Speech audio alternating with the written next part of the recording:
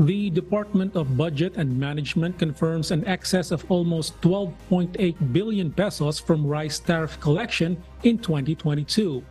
Under the Rice Tariffication Law, the first 10 billion pesos from tariffs should be allocated to the Rice Competitive Enhancement Fund. The excess from that should be distributed to rice farmers as financial assistance. The Federation of Free Farmers is puzzled as to why the Department of Agriculture has not yet processed the distribution to farmers. Nakapagtataka bakit ang bagal ng DA? Kasi in other words, the money is there. DBM is saying that they're ready to release it.